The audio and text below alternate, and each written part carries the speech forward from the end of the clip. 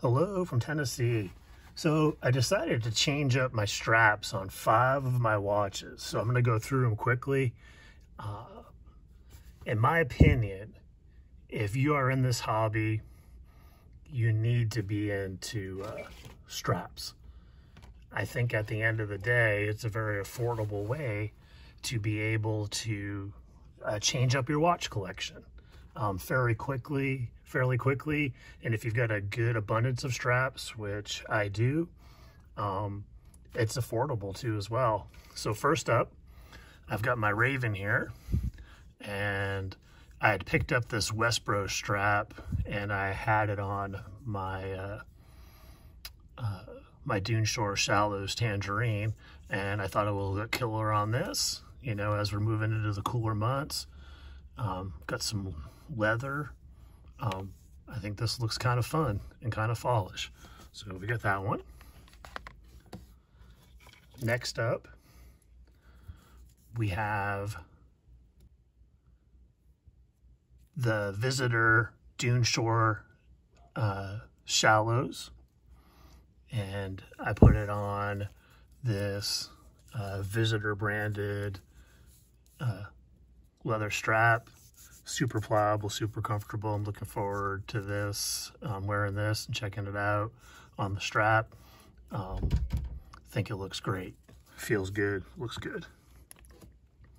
Next up, a recent acquisition, my Tissot PRX. I took it off the bracelet and wanted to try it on the rubber. So I got the blue rubber strap for it. I think that'll be fun. And I believe this is FKM.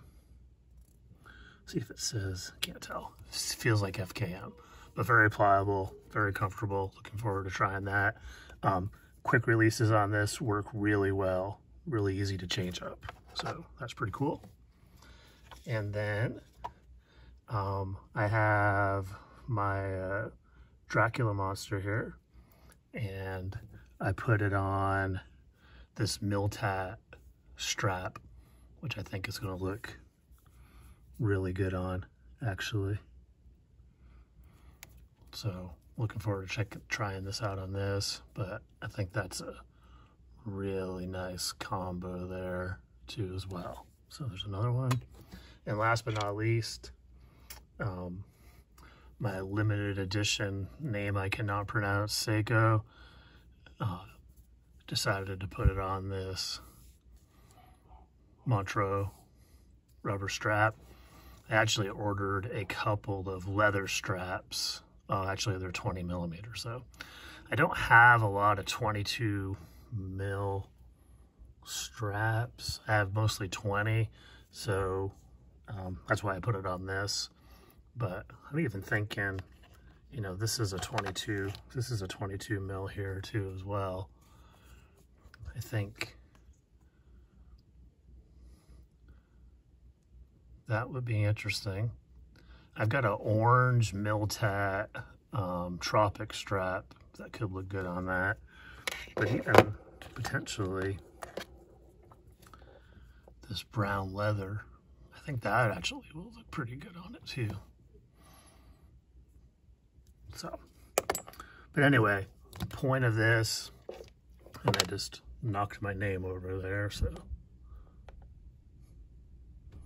little OCD kicking in there. So the point is, though, that, you know, in this hobby, straps are a really affordable way to do it. I have a couple Montreux. They just released a leather strap that I'm really anxious to try. I've got a couple of those inbound.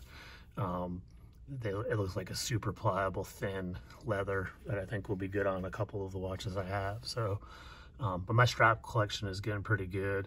I'm getting, you know, the straps I like. Montreux is definitely one of my favorite. Can't go wrong with Miltat. These Wespros they had a lot of fun, different colorways, and then Strap Habit has some great stuff too as well. So all that stuff is pretty cool for sure. So that's it. As always, stay positive, make friends, enjoy the journey. Take care, everybody.